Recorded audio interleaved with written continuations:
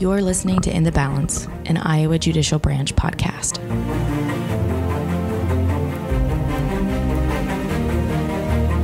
Welcome back. A quick update. This will be my last month hosting the In the Balance podcast for the Iowa Judicial Branch. I will be turning the reins over to our new host and producer, Avash, in January, so keep your eyes and ears out for those exciting new developments. For my last podcast interview, I wanted to introduce one of the newest members to the Iowa Judicial Branch, Megan Tooker, Counsel to the Chief Justice.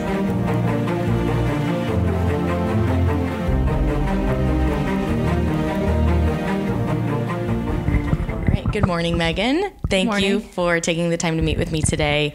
Our paths haven't crossed much since you're joining the judicial branch and my leaving, so tell me a bit about yourself. Well, thanks for having me today. I grew up in Sterling, Illinois. My parents are retired school teachers. I went to the University of Iowa and got my undergraduate degree in geography, and then went to law school at Drake. And what led you to pursue a legal degree? That's an interesting question. I've always wanted to be a lawyer since I was a little kid. Wow. I'm never sure why, because I didn't know lawyers. As best I can tell, I was influenced by TV. The Cosby Show was one of my favorite shows, and Claire Huxtable, the mother of the show, was a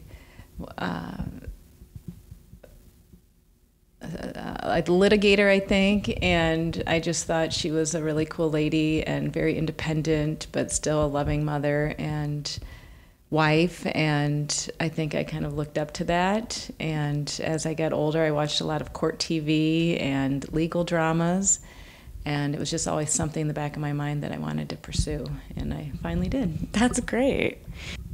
What path then led you to where you are now as counsel to the Chief Justice?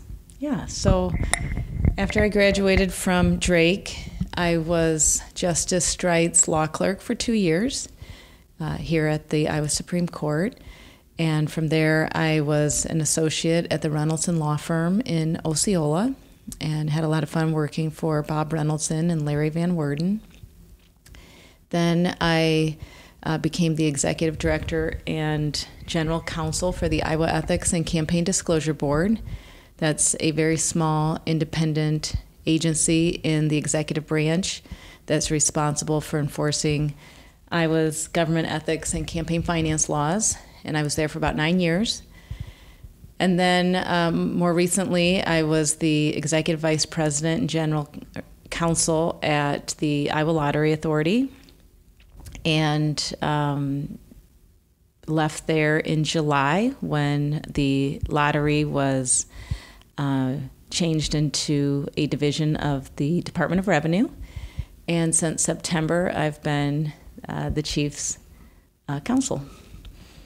And you mentioned being a law clerk here right after graduating law school, and now you find yourself back here in the same building. So how do the experiences of being a law clerk to a justice compare to being the counsel to the Chief Justice? Yeah, well, they're really different roles. When I was clerking for Justice Streit, my job was solely to assist him in the opinions that he wrote. So I spent all my time reading briefs and drafting memos and assisting him in drafting opinions, which was a lot of fun and really challenging. And now I have nothing to do with those opinions. So I don't have anything to do with the court's docket. And the chief has 2 law clerks that assist her in that capacity. My role is to help her with all of the other things she has to do because she's the Chief Justice and is the head of a branch of government. So very different roles, but both very interesting and challenging. Yes, a bit of a wider scope this time around. For sure. And what aspects of the job so far have kind of caught you by surprise in the first few months? I don't know that I would say it was surprising, but this court is entirely different than the 7 judges justices that were here when I served Justice Strite. But I am still struck at how down-to-earth and good-natured they are. And these are very important, smart, deep-thinking individuals, but they still have a lot of fun and are very welcoming. And like I said, just very down-to-earth, which is really nice to see. Right. And what aspects of the job are you excited to tackle coming up? Yeah, so Chief Justice Christensen is just a fantastic leader, and she's very empathetic, really has her fingers in a lot of different things, and really understands the pulse of the judicial branch and the challenges it faces. And I'm just happy to be a part of that and to try to help her with that.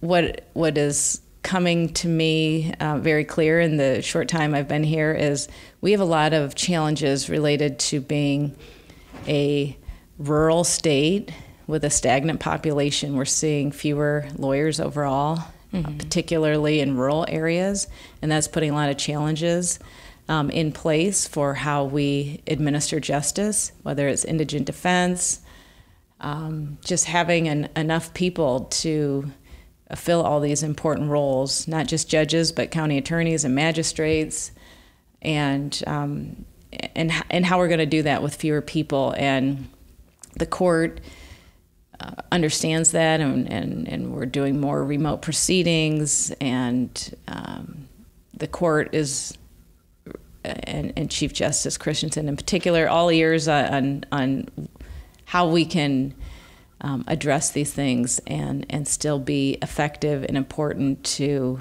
Iowans when they need the judicial system. And lastly, if you could leave our listeners with one takeaway about the judicial branch today, what would it be? Well, I would say this. The judicial branch, I would say, is a calling for a lot of people. It's not a glamorous job. It doesn't pay as well as some other positions. But the judicial branch is truly full of people that really care and are dedicated. They're passionate about the branch. They really want to help Iowans. And they understand that a typical day in the office for them is probably one of the most challenging, difficult, maybe vulnerable days of those people's lives. And they take that really, really seriously. And I'm just humbled to be a part of it. And, along with Chief and the rest of the court, I want to do everything I can to support those people because what they do really matters. And I hope they never lose sight of that. Well said. Well, thank you so much, Megan. Yeah, thanks. You've been listening to In the Balance, an Iowa Judicial Branch podcast, hosted and produced by Marissa Gaal.